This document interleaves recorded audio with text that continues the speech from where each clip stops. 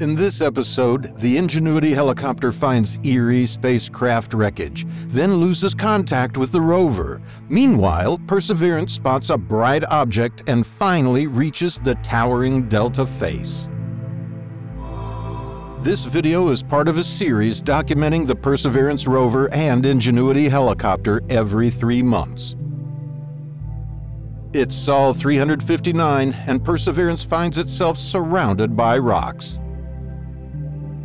The rover turns around and looks the other way, drawing the same conclusion: more rocks. Upon closer inspection, some of the rocks turn out to be quite interesting. In this one, a large crack can be seen. And look at the layering beneath this rock. It's almost like something you'd see from a stream back here on Earth. On Sol 362, a hitchhiker is spotted inside one of the rover's wheels. This rock likely got caught in the wheel during a cross-slope drive, where the rover moves diagonally across a slope. It poses no threat to the mission and should eventually fall out on its own. The rover is now gearing up for its longest and fastest drive so far. Meanwhile, the Ingenuity helicopter takes to the sky for its 20th flight, scouting ahead for the rover and taking some color pictures of the terrain. The ground beyond the rocks looks relatively safe.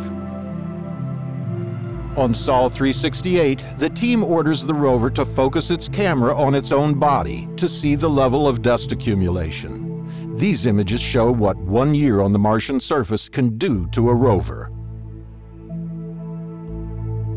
Before departing on the long drive to the Delta front, Perseverance takes a drill sample of a rock named SID. The team uses an algorithm called PRODAPT to control the amount of force and percussion. The algorithm ranges from level 0 to level 20, with the level increasing or decreasing depending upon the progress getting through the rock. SID required the most force of any rock drilled so far. Perseverance now enters the rapid traverse phase, aiming to quickly reach the Delta for its next science campaign. This map shows the route to the Delta. The rover will go up around Sayata and on to a location named the Three Forks.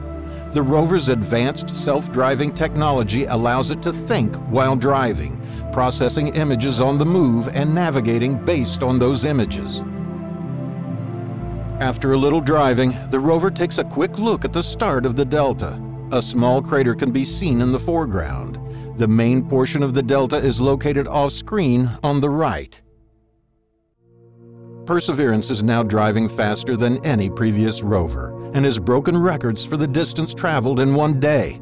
It's making rapid progress on very smooth terrain and has now covered a total of 4.1 miles or 6.6 kilometers in total, driving about 1 mile per week. As Perseverance nears the Delta, excitement grows here on Earth. If Mars had life in the past, it's very possible that we could see fossilized remains in the layers which make up the Delta.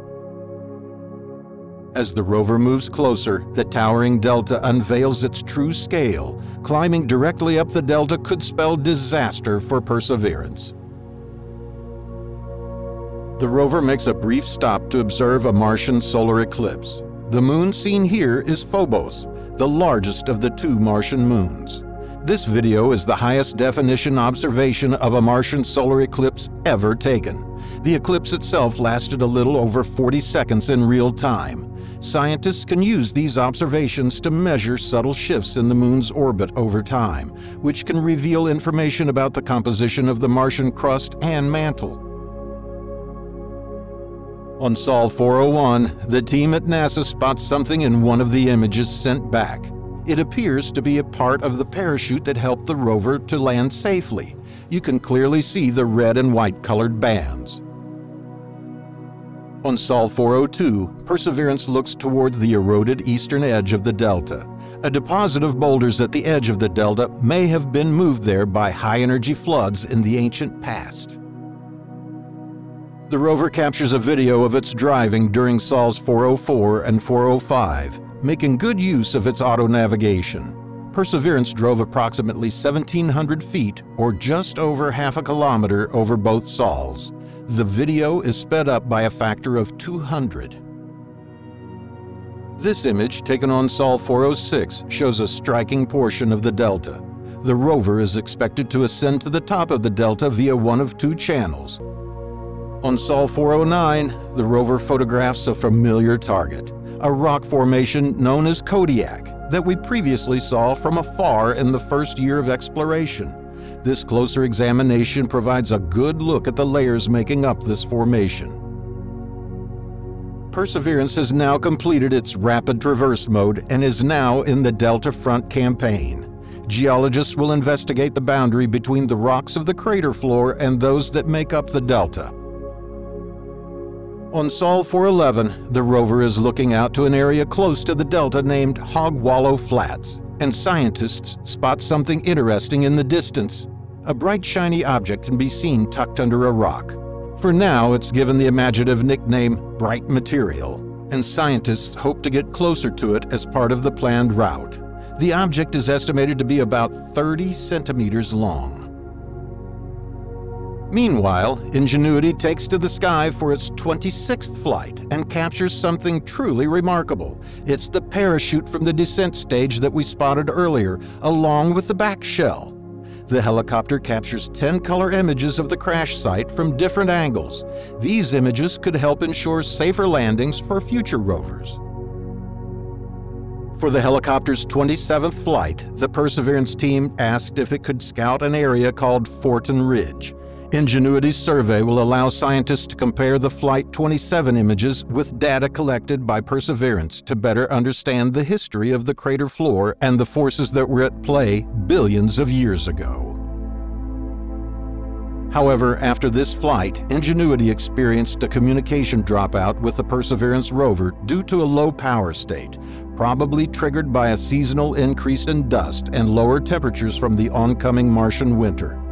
Ingenuity relies on its solar-charged batteries, and the increased dust in the air presents a significant challenge in charging the helicopter's batteries to a level that will allow important components to remain energized throughout the night.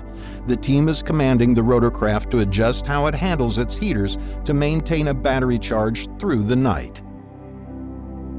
Adrian Brown, deputy program scientist at NASA, imagined what Perseverance might be feeling after losing contact with the helicopter. He wrote this letter from Perseverance to Ingenuity. "I have missed you, little one. We once were the best of friends, better partners than Batman and Robin, two metallic creatures of Earth, sent to this red wasteland by those tool-bearing monkeys. I protected you in my mechanical belly for more than 7 months. I worry that I've seen the last of you. And then who will I share selfies with? Since we were built back in California and our fateful mission commenced, we knew we would have to part ways. But I was hoping for more fanfare, at least a parting handshake. I well remember that fateful day when you missed the comms check. With the lowering of the sun, your battery couldn't see you through the Martian day safely. So we had to park you in a sun-drenched spot and hope you'd come back to me as winter comes to an end." Luckily, just 2 sols later, on Sol 429, Ingenuity reestablishes communication. Although it seems like the letter did the trick, it was probably a case of less dust and more sunlight, allowing Ingenuity's solar panels to gather more energy. Perseverance looks up towards the impassable delta face, taking this panorama on Sol 437. Climbing the delta will be tricky, and the team decides the best place to try is Hawksbill Gap, located here. On Sol 439, Perseverance begins its ascent of Hawksbill Gap. This is the most challenging terrain the rover has crossed so far. In the next episode, Perseverance investigates the bright material and explores the delta. We'd like to say a huge thank you to our very first patrons. We really appreciate your support as it allows us to keep documenting this incredible journey. Find the link to join the community below. As always, thanks for watching ElderFox. Remember to like, subscribe, and share this video. It really helps.